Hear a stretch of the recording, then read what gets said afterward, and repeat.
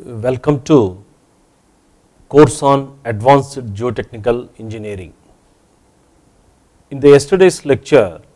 we have introduced ourselves to different modeling techniques in geotechnical engineering, and we narrowed down to a technique which is called as physical modeling or geotechnical physical modeling. This lecture is a continuation of geotechnical physical modeling topic. So this comes under module 7, lecture 2 on geotechnical physical modeling. So yesterday we have discussed that if a physical model can be modeled at full scale, then we need not have to worry about the the scale factors or scaling relationships. But if the model is not constructed at 1:1 scale, then we need to have some idea about the way in which we should extrapolate the observations. That means, if you look from the material behavior point of view, linear and homogeneous for the loads applied in the model, if the material is linear or if the material behavior is linear and homogeneous for the loads applied in the model, then details of the model can be predicted to prototype without much of worries. That means that still with the help of dimension analysis we can do that. But if the material behavior is non-linear, or if the geotechnical structure has several materials which interact with each other, then it requires understanding about more into dimension analysis and similitude relationships between parameters influencing model and prototype. So this dimension analysis, basically it is a method for deducing elements of the form of a theoretical relationship from consideration of the variables and parameters that make up the relationship. The dimension analysis is now a method for deducing a relationship among variables which are influencing a particular phenomenon, and these variables can be dependent variables and independent variables, and dependent variable is the one which governs the entire phenomenon, and independent variables are the one which influences the phenomenon. So if any change in the independent variable, then there is an influence on the dependent variable. So dimension analysis of a problem leads to a reduction in the number of variables that must be studied in order to understand the problem. So by doing dimension analysis, we will be able to lead to a reduction in the number of variables that must be studied in order to understand the problem. So the governing dimensionally homogeneous equations have to be deduced among the key variables influencing the special phenomenon. So for this purpose we have two methods. One is Rayleigh's method, or we also call as method of product of powers. The other one is Buckingham's pi theorem. In the Rayleigh's method, if we are having say variables like q1, q2, q3, q4 to so qn, if they are influencing a particular phenomenon, by expressing as a method of product of powers and expanding the infinite series of terms, and by satisfying the condition of dimensional homogeneity, we can prove that the dimension of q1 is to be equal to dimensions of q2 to the raise a1, q2 to the raise a2, so on to qn to the raise an, wherein n is nothing but here the number of variables. So by by writing the indical equations, we can actually get the values of a1, a2, a3, so on to an, and by getting these values we will be able to get a relationship among the dependent variable and independent variable. But this method fails if you are actually having more number of variables, let us say more than 7 variables, then this method, the operation involves tedious, and converting one solution to another solution involves the algebraic adjustments. In such situations, the Buckingham's pi theorem is a viable option, and wherein if you have got, let us say q1 to so on to q2, q3, so on to qn, then here and r dash and r double dash and r triple dash, if there are these dimensionless ratios, then we can actually deduce in the term of pi terms, whereas pi 1 is a function of pi 2 so on to pi 3 so on to pi n, and r dash and r double dash and r triple dash. So here what it implies is that when from the similar procedure we will be able to get this, but in order to get the number of dimensionless products, what we need to do is that in the Buckingham's pi theorem we have to arrange these variables in such a way that you get the non-singular matrix towards the right hand side of the matrix of the dimensional matrix. Once we solve this dimensional matrix and determine the rank of a matrix, then we can actually ascertain the number of pi terms. Let us say number of variables are say 10, and if you have got say rank of that matrix as 2, then number of dimensionless products possible for that particular phenomenon under consideration is equal to n minus r, that is 10 minus 2, 8. So after having obtained ascertained the number of pi terms and by writing linear algebraic equations, and by putting pi 1 to pi 8 in the matrix of solutions, and satisfying those equations which are deduced based on the dimensional matrix coefficients, we can actually write get the pi 1, pi 2 so on to pi 8 in the given example.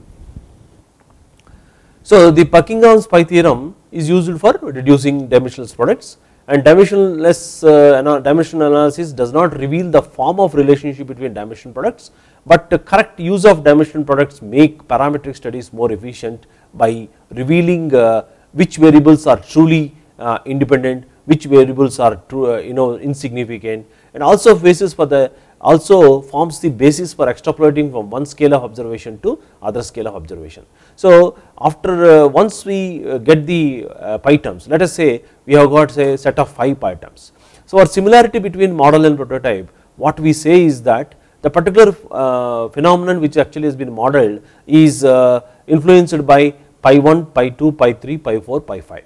This implies that pi 1 is a function of pi 2, pi 3, pi 4, pi 5. For similarity between model and prototype, if you are actually not modeling at 1:1 scale, then for 1:n model, small scale model, for pi 1 to be equal to for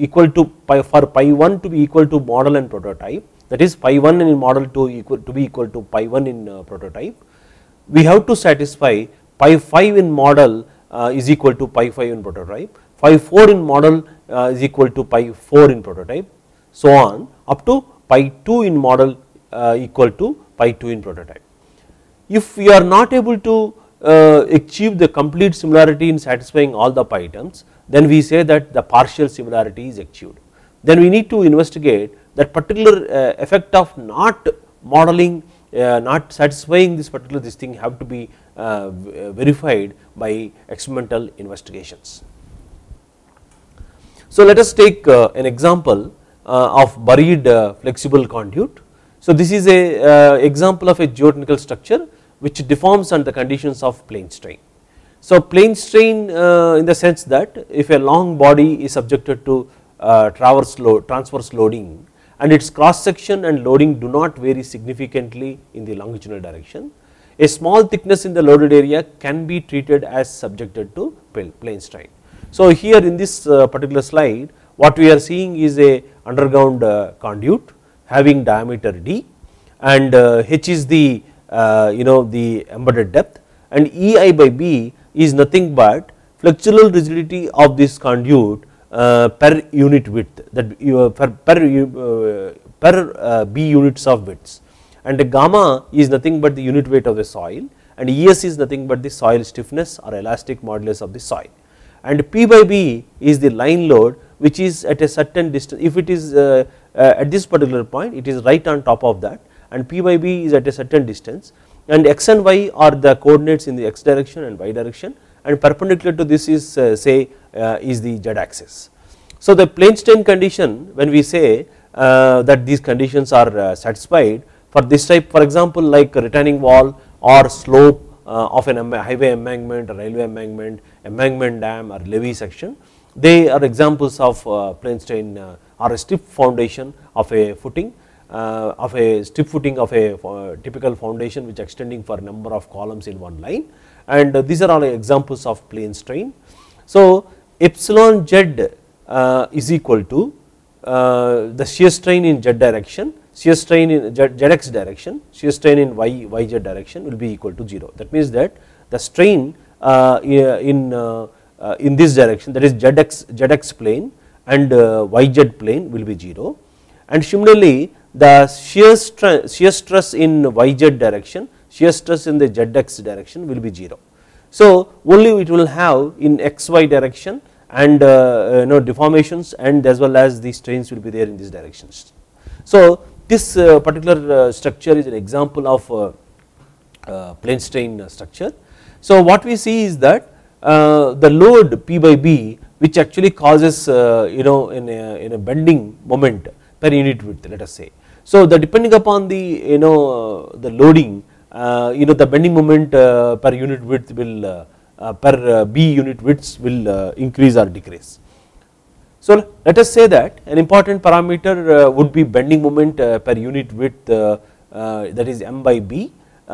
resulting in the wall of the conduit due to construction procedures and surface traffic loading. So the example of say line load what we have considered is let us say a boundary wall and or a railway track. The structural property that will influence the bending will again be a flexural rigidity per unit width, that is EI by B. In addition, moments will be influenced by diameter d, that is the internal diameter, h, that is embedded depth of a conduit, gamma, that is the density surrounding the conduit, and P by B, that is the loading which is applied. So the interaction between the conduit and the soil will be influenced by the stiffness of the soil, that is ES, at a typical depth h, that is the interaction between the conduit and the soil will be influenced by the stiffness of the soil ES at a typical depth. So what we have got is that bending moment, that is M by B, and we have parameters like EI by B, it is a conduit parameter, and loading parameters are nothing but P by B, and again conduit parameter D, and soil parameters are H, that is the embedded depth, and that is the geometry configuration, and gamma is nothing but the unit weight of soil, and ES is nothing but the stiffness of the soil. So by using the Buckingham's pi theorem and by writing dimensional matrix influencing the variables and solving the matrix of writing the matrix of solutions, we get M by B gamma d cube is equal to a function of H by D, P by B by gamma H D, EI by B ES d cube, P by B d square by EI by B. So if you look into this particular arrangement has been made such a way that we can lead to some important discussion by using this problem. There can be different arrangements are possible depending upon the type of repeating variables which we have chosen, but one solution to other solutions can be transformed by doing the algebraic adjustments for the pi terms, because if you are having a pi 1, pi 2, pi 3, pi 4 influencing the phenomenon, if these are pi terms which are say dimensionless, if pi 1 is pi term, pi 1 by pi 3 is also dimensionless. So depending upon the requirement, but without changing the number of pi terms which deduced originally, we can transform and get the new pi terms of choice. If you are having a particular variable and if that variable needs to be more than, say if it is appearing in more than 3 pi terms, if that variable needs to be eliminated, can be eliminated by doing the adjustments what has been set. But it has to be seen that the first pi term or the principal pi term used only once. So M by B by gamma d cube, which is function of this thing. So here there are stress and stiffness related quantities in the loading spread over the cross section of the conduit P by BD, and the stress in the ground at the mid height. For example, here this is gamma H represents the vertical stress in the ground at the mid height of this thing, and here this is the conduit stiffness and soil stiffness. You can see that the conduit stiffness and soil stiffness are related here, and so the flexural rigidity EI by B and corresponding soil stiffness which is actually related. So let us discuss further how we can actually deduce different relationships. So here further the continuation of the solution for the example for buried flexible conduit. Now what we do is that we have said is that when you have got set of pi terms and by for similarity so and so pi term, let us say pi 3 in model has to be equal to pi 3 in prototype. So if all these are satisfied, then only the primary or principal pi term, that is involving bending moment, will be satisfied. So with P by B in model divided by gamma h d in model equal to P by B in prototype divided by gamma h d in prototype. So here we can actually get two situations. What we said is that if you are not modeling at full scale, then if you are at 1:1 that P by B in model is equal to gamma h d in model, both are same, in model and prototype are same. But when we are actually modeling at a scale different than 1:1, that is say small scale model 1:n, let us say the environment what we have is that same soil is used as that in the prototype. With that we can say that gamma m is equal to gamma p by with for gamma m is equal to gamma p and 1:n small scale model, what we get is that P by B in model to P by B in prototype is equal to 1 by n square. So that is nothing but what we have done is that by bringing this term here and bringing this term there, gamma m and gamma p 1, hm by hp, hm by hp is equal to 1 by n, dm by dp is equal to 1 by n. By substituting that in this we get P by B in model divided by P by B prototype is equal to 1 by n square. So m suffix indicates model and P indicates prototype, which is nothing but 1 by n square. Let us assume that we have got a situation where gamma m is equal to n gamma p is possible. That means that there is a, let us say there is a requirement which actually has come, and where we are able to in a physical model we are able to enhance the unit weight of the soil by n times. So that means that if you are having 20 kilonewton per meter cube of a soil at by enhanced with enhanced n, we get gamma m is equal to 20n, and for an 1:n scale model we get by substituting in a similar way with gamma m by gamma p is equal to n, we get P by B in model is equal to P by B in prototype is equal to 1 by n. So we can see that if we are having gamma m is equal to n gamma p, we are actually getting P by B in model by P by B in prototype as 1 by n. Now with P by considering another pi term. So what we do is that once after having obtained the line load scale factor in model and prototype with gamma m is equal to gamma p for a 1:n small scale model, gamma m is equal to n gamma p for 1:n scale model. By considering another pi term which actually has got P by B and EA by B terms, by using this particular pi term and this relationship, and for gamma m is equal to gamma p and dmm by dp is equal to 1 by n, and we have deduced in the previous slide P by B in model is equal to 1 by n square times P by B in prototype. By substituting this we get EI by B in model by EI by B in prototype is 1 by n to the power of 4. So please note that this is 1 by n to the power of 4. That means that whatever we are having the value of flexural rigidity per B widths will be 1 by n to the power of 4, that of in the 1 by n to the power of 4 times of that. So that means that if you are having a by pp value which has to be 1 by n to the power of 4 times smaller. Similarly with gamma m is equal to n gamma p and dm by dp is equal to 1 by n, and pm p by b in model by p by b in p is equal to 1 by n, this is 1 by n. With that we will be able to get EA by B in model is equal to 1 by n cube times EA by B in prototype. So now we have understood that the flexural rigidity with P by B in model by P by B in prototype is equal to 1 by n. With that we will be able to get this particular scale factor. Now what we do is that by using this term which involve flexural rigidity and flexural the soil stiffness term. EIBB in model divided by ES d cube in model is equal to EIBB prototype by ES d cube by prototype, by with gamma m is equal to gamma p and dm by dp is equal to 1 by n, and EIB in model by EI by b in prototype is equal to 1 by n to the power of 4. If you put this in the substitute in this, what we get is that with gamma m is equal to gamma p and a small scale model, and with the deduction what we reduced here for EI by b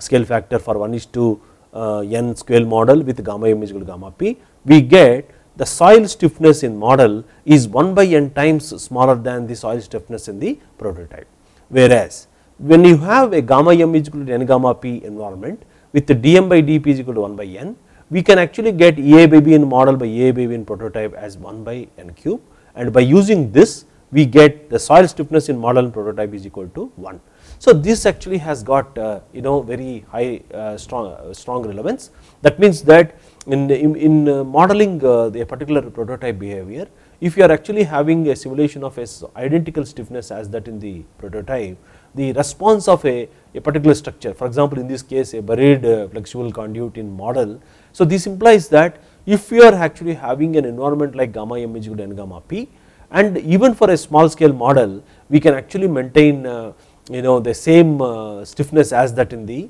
prototype. If you are actually having the same stiffness as that in the prototype, that implies that the identical stress strain behavior of a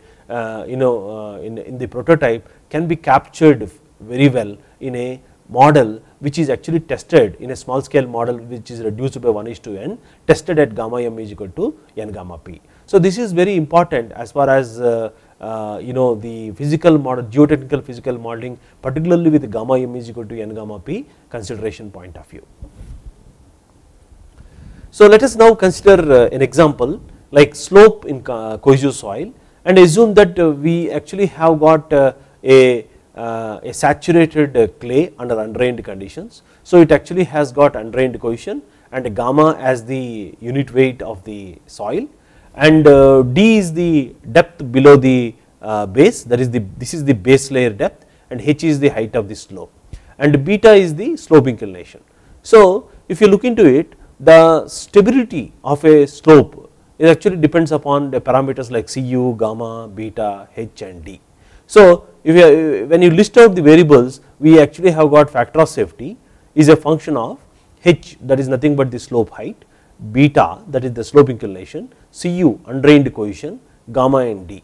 So by using this can be done by using Rayleigh's method or by using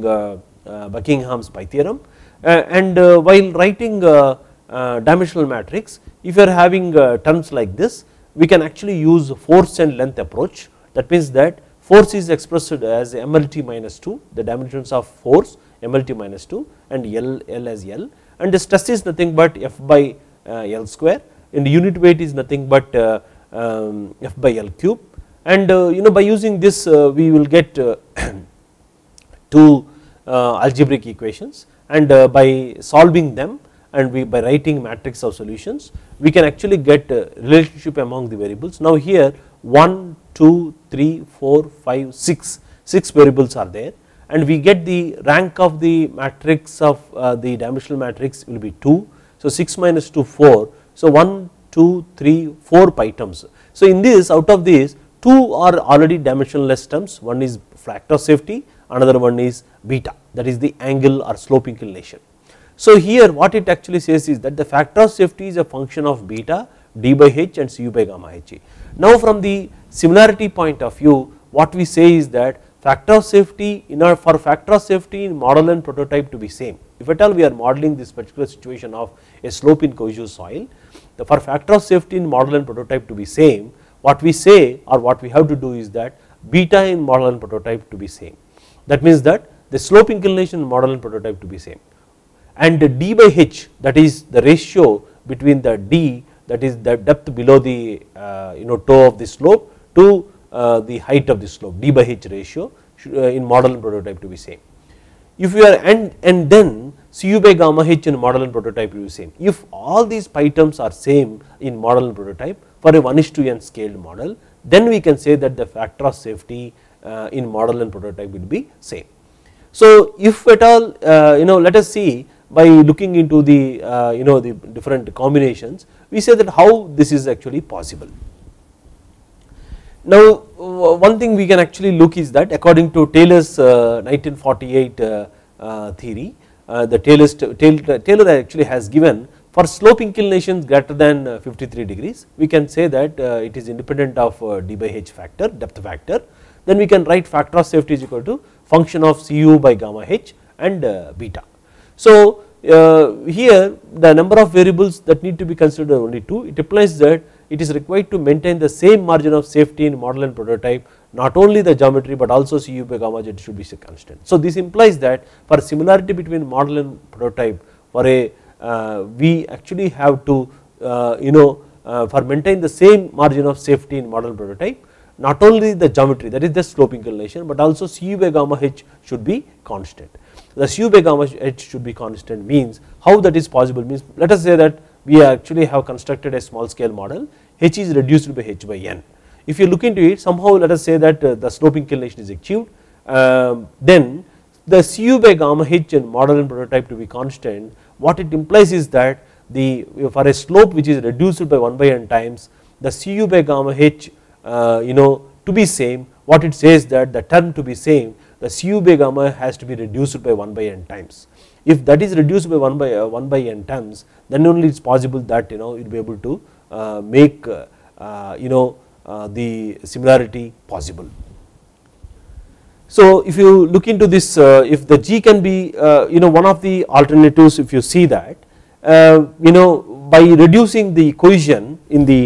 this particular term for similarity to be achieved, what we can say is that by maintaining identical unit weight as that in prototype, like gamma m is equal to gamma p, and the Cu in model and prototype let us say that it is reduced by 1 by n times, then we can actually say by maintaining identical gamma in model and prototype, we can reduce Cu in the model and prototype by 1 by n times. That means that the cohesion of a soil is reduced by 1 by n times that in the prototype. If you are able to do that, when you reduce h by n and Cu by n, then they get cancelled, then possibility that they will be same. But by this is topic to be discussed, the stress strain behavior of a soil which is actually having a cohesion of 1 by n times the cohesion of that in the prototype and actual cohesion of say Cu, the both the stress strain behavior is drastically different. For a this can be explained through an example. Let us consider that in a prototype we are actually having a 50 kilopascals of cohesion, and we are actually trying to reduce this by say 5 times. That means that a cohesion of a soil in the model is 10 kilopascals. So the stress strain behavior of a soil under undrained conditions for yielding a 10 kilopascals of cohesion and 50 kilopascals of cohesion is different. So this implies that the change in soil behavior, which says that this implies that the change in soil behavior and the response of a model will not be as similar as that in the prototype. So the change in soil behavior cannot be accepted. But one thing in this particular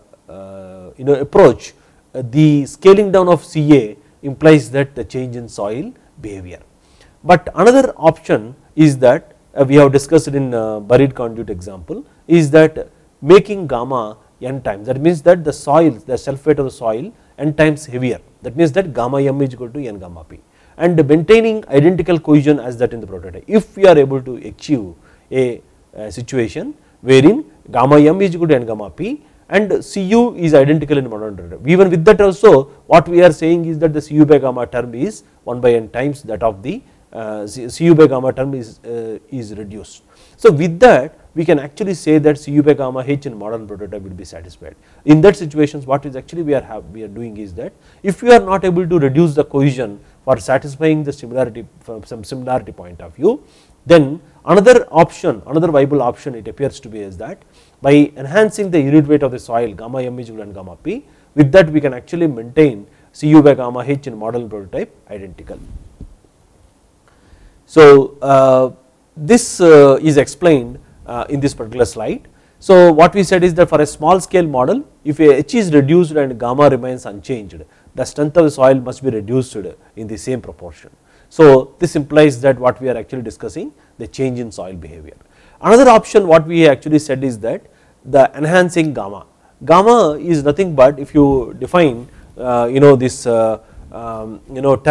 gamma, unit weight of the soil, as rho into G, where rho is nothing but the mass density, let us say in this case of soil, mass density of the soil, and G is nothing but acceleration due to gravity. So rho, which is mass density, is a function of packing of particles for a soil, or is a basic property of a metal, and G can be changed from one celestial body to another body. So by using this particular concept and assuming that the variation of G is possible, we have examples like on the moon, acceleration due to lunar gravity is about 20% of the acceleration due to gravity at the surface of the earth. Similarly, the Jupiter, G on the Jupiter planet is 33% more than the earth. So with that allied thinking, we say that this gamma m is equal to n gamma p is possible, where gamma is equal to rho into G, where by maintaining identical mass density as that in the prototype, that is rho m is equal to rho p, and Gm is actually say increased by n times, we can say that Gm is equal to ngp. With that gamma model and prototype, the scale factor for unit weight gamma m is equal to n gamma p is possible. That means that provided the G, sustained G, is actually induced to the model, which is in this example a sloping and cohesive soil, it makes actually for us is possible for us to achieve that gamma m is equal to n gamma p condition. With that, what we said is that the dimensionless term Cu by gamma h in model and prototype will be identical without changing the soil properties. So that means that when you are actually having any parameter which is actually influenced in the model and prototype, it is governed by a relationship called Rm. Rm is nothing but a physical quantity in model, Rp is nothing but the physical quantity in prototype, lambda is the proportionality constant. So the relationship, so the physical quantity can be time, velocity, acceleration, or force, or it can be stress, it can be strain. So is established by the relationship need to be established for each and every variable, so that for similitude to achieve between model and prototype, which is not scaled, which is not tested at 1:1. Now let us consider another example, which is let us say circular footing on sand. So if you look into this, we have got a footing of diameter d resting on the sand, having dry sand, and gamma is the unit weight of the sand, and E is the void ratio, and phi is the angle of interparticle friction between sand grains, that is the angle of internal friction is pi. Sigma c is nothing but interparticle cohesion between the sand grains. When the sand grains interact with each other, the interparticle cohesion generated between the sand grains is indicated by sigma c. Sigma g is nothing but the crushing strength of the grain material. That means that depending upon the composition of the grain, they have different crushing strengths. So sigma g is nothing but the crushing strength of the grain material. Similarly, depending upon the type of grain material, we have different modulus of elasticities. So Eg is nothing but the modulus of elasticity of grains. Now by taking sigma c, sigma g and Eg as the material properties of the the grains which are actually involved, we can and then dg is nothing but the average particle size. So now if you look into it, if you are actually having a situation of modeling this at 1:1 scale, and by for a given value of delta by d, and by using Buckingham's pi theorem, we can get P by gamma d is equal to function of E phi sigma c by gamma d, sigma g by gamma d, Eg by gamma d and dg by d. So here this is the particle size, and this is particle size to the diameter, and Eg by gamma d, and that is nothing but the modulus of elasticity and unit weight of the soil multiplied by d, diameter of the footing. Similarly, we have got these terms like this. Now for P by gamma d to be model and prototype to be same, what it says is that dg by d in model to be equal to dj by d in prototype. Similarly, this pi term has to be same in model and prototype, and this pi term has to be same in model and prototype, and this pi term, that is sigma c by gamma d in model, to be same in prototype, and friction angle in model to be prototype, model and prototype, and void ratio, the particle arrangement, to be same in model and prototype. Now we can actually say that if you are modeling this situation in 1:1, and all these pi terms will be identical. But if you are having a 1:n model and with gamma m is equal to gamma p condition, then what we have is that let us see what will happen when you wanted to compare these pi terms. Let us assume that we are actually could able to achieve brought the same soil, and void ratio and friction angle are achieved, then E model and prototype and phi model and prototype are same. But being these are material properties, and by identical gamma, but diameter of the footing is reduced by d by n. So this term is not equal to model sigma c by gamma d in model sigma c by gamma d model is not equivalent to sigma c by gamma d prototype, which is nothing but sigma c divided by gamma d by n. So this is different from what we are actually need to be obtained. Then similarly sigma g by gamma d, similarly Eg by gamma d, similarly dg by d. So if you look into is, for similarity, if you look at the deviation, 1, 2, 3, 4 pi terms are deviating from the similarity. That means that we are actually having very weak similarity as far as similarity is concerned for with gamma m is equal to gamma p and 1:n scale model. If the similar situation, let us say that by enhancing the gravity, if you are able to impose a condition for the similar problem, gamma m is equal to n gamma p. If you are able to do gamma m is equal to n gamma p for a small scale physical model, which is 1:n reduced by 1/n times, then what we can see is that again with the same assumption of, so with sigma c, sigma g and Eg as material properties, we can say that gamma is increased by n times and d is decreased by 1/n times, sigma c divided by n gamma divided by d by n. So they get cancelled, sigma c by gamma d in model and prototype will be identical, and sigma g by gamma d in model and prototype will be identical. Similarly, Eg in model and prototype, Eg by gamma d in model and prototype will be equivalent. But here being we are going with an assumption that identical soil as that in the prototype, that means that the particle sizes are constant, and we have reduced in this case also d by n. So here what we have is that 1, 2, 3, 4, 5 pi terms are identical. So the strong similarity is achieved, except one pi term, that is dg by d by n. In case of gamma m is equal to n gamma p also, we are we are not able to, in a capability not able to scale down the particles that lead to an effect what we call, and we are going to discuss, is called particle size effect. So what we need to do is that how this particle size effect can be eliminated. That is what in the dimension analysis, if any parameter or any variable or any dimensionless product deviates from the similarity, then we have to see by maintaining by satisfying certain conditions, how that particular parameter is insignificant in influencing the particular phenomenon, let us say for making p by gamma d in model and prototype identical. So with those this discussion, we understood that circular footing on sand and slope in cohesive soil and buried flexible conduit examples, what we said is that by for a small scale model which is not tested at 1:1 but which is tested at 1:n, it implies that gamma m is equal to n gamma p condition fulfills and has actually got the superiority over gamma m is equal to gamma p and 1:n scale 1:n physical model. Now in order to enhance gamma m is equal to n gamma p, there are also some attempts late 1960s by Jelickson. So this was actually introduced based on the total stress is equal to effective stress plus pore water pressure. So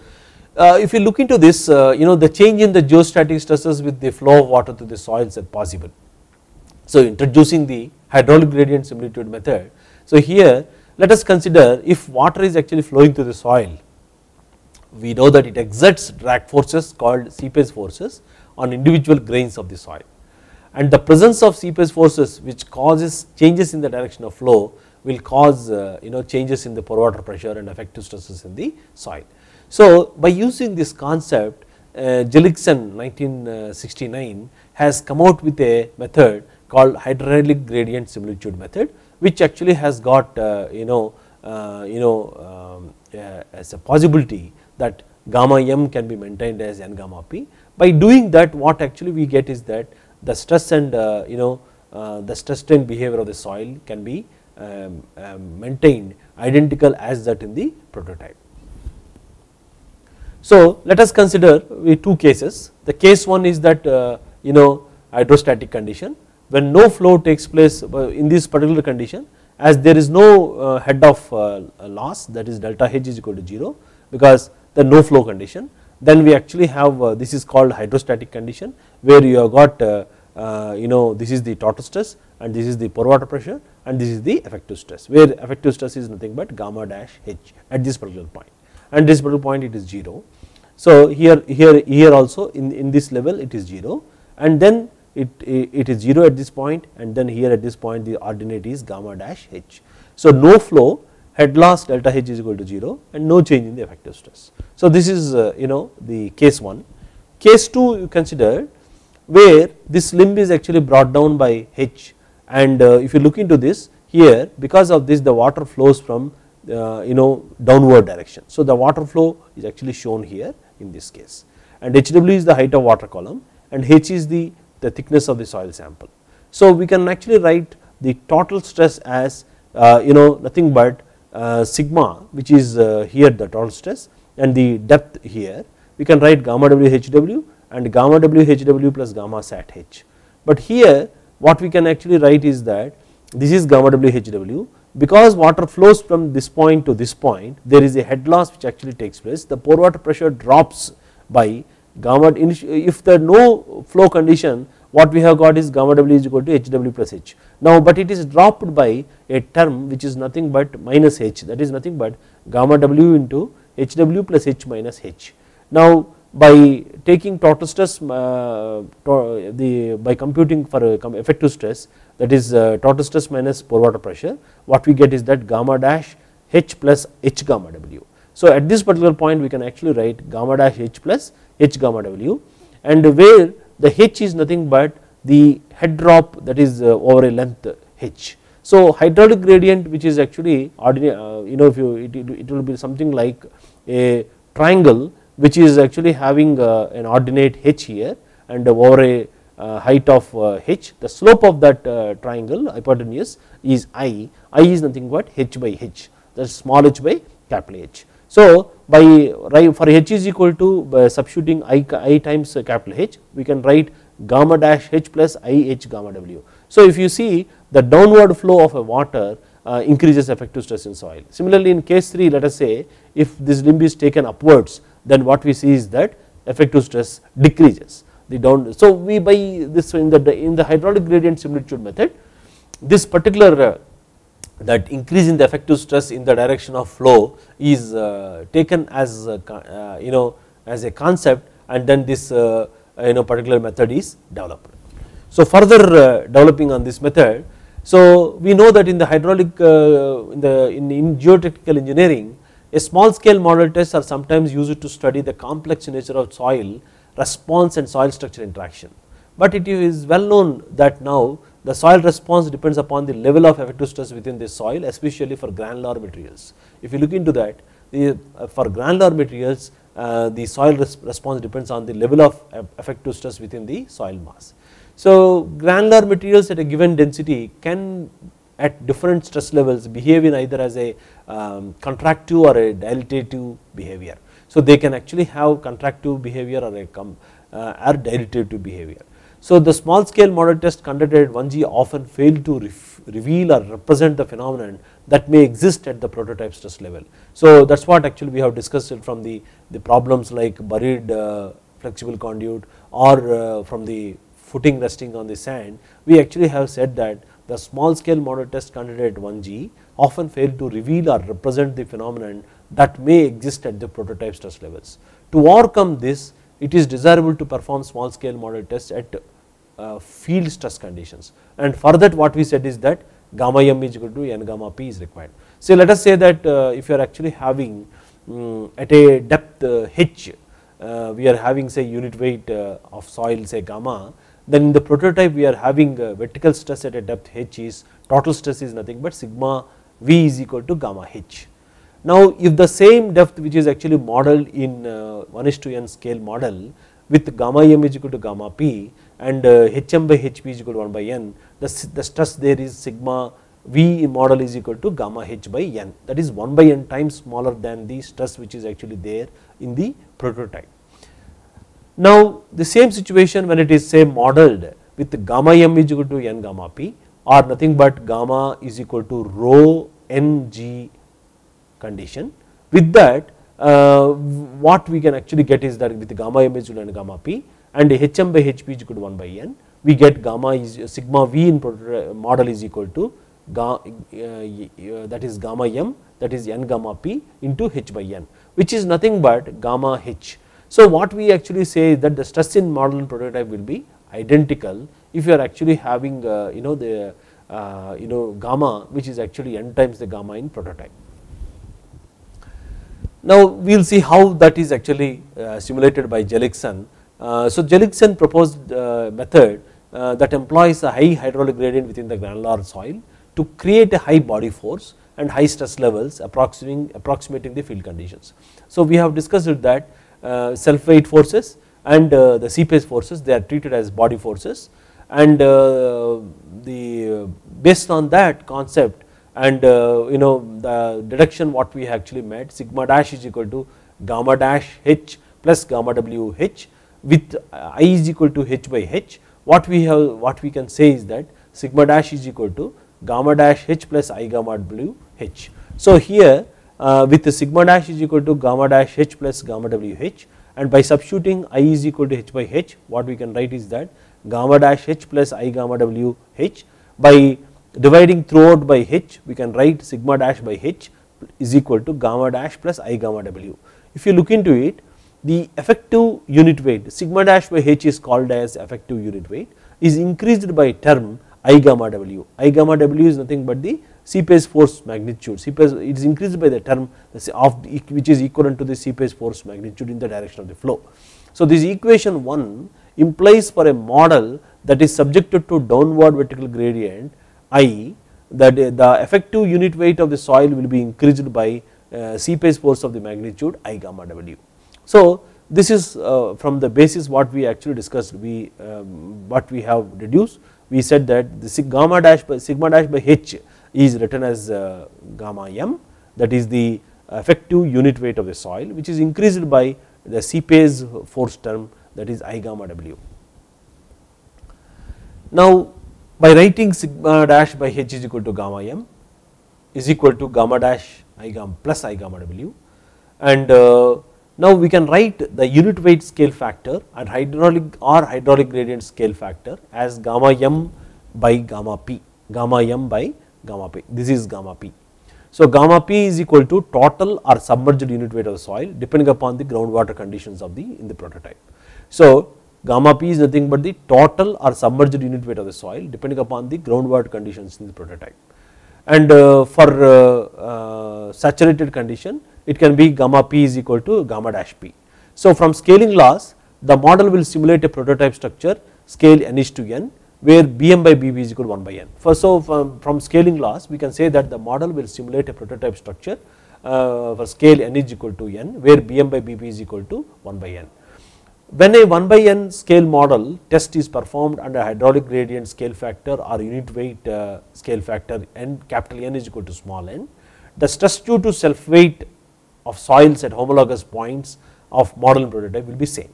So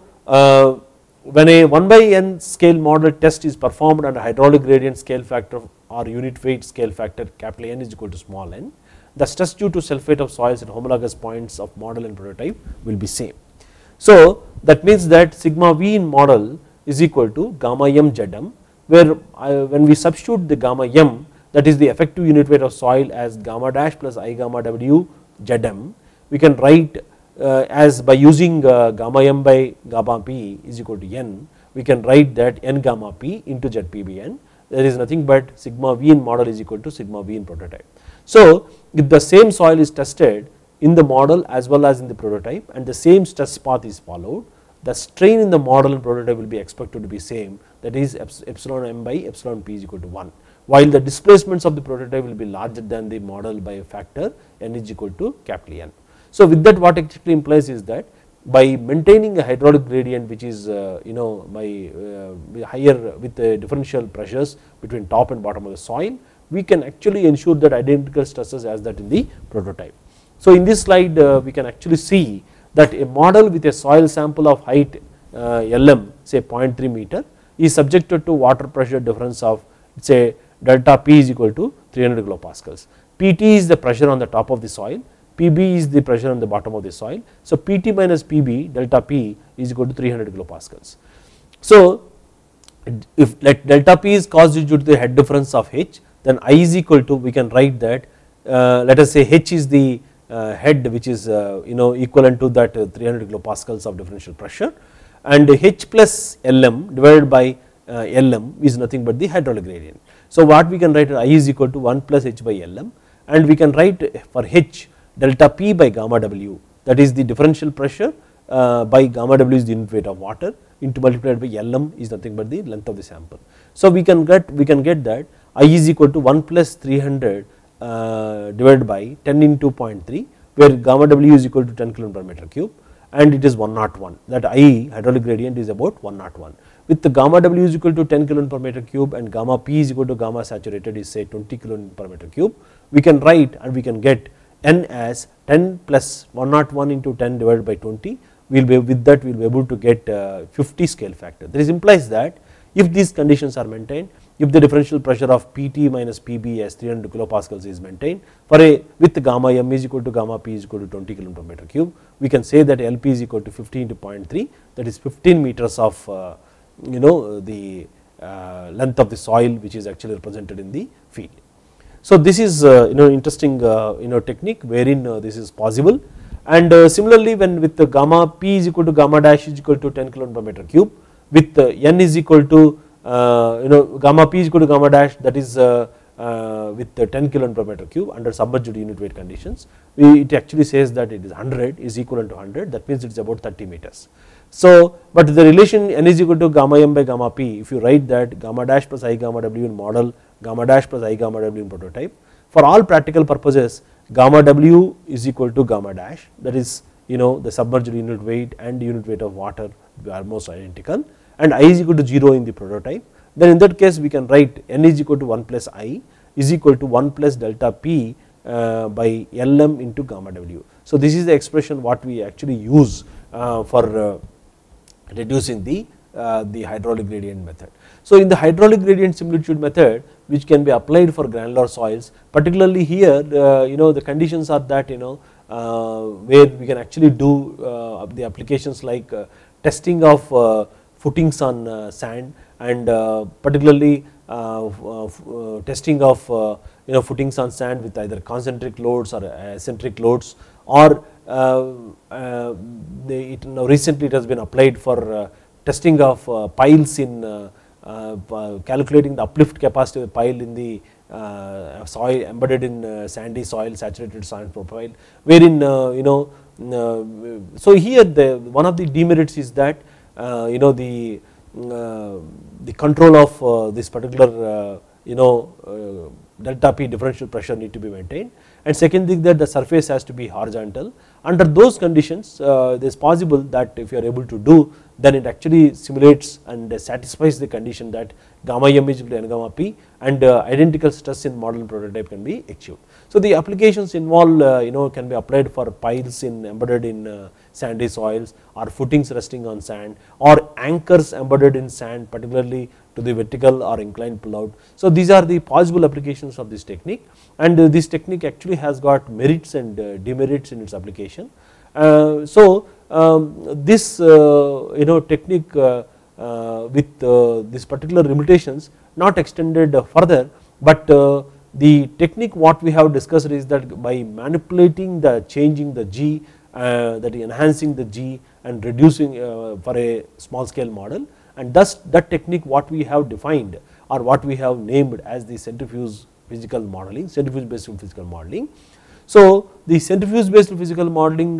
technique evolved as a very powerful tool for geotechnical engineers for understanding the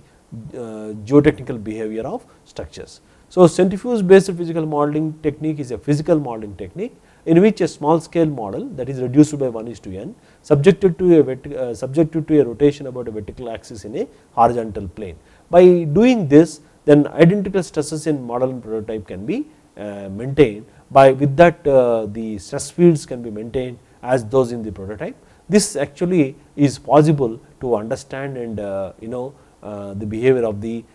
number of geotechnical structures.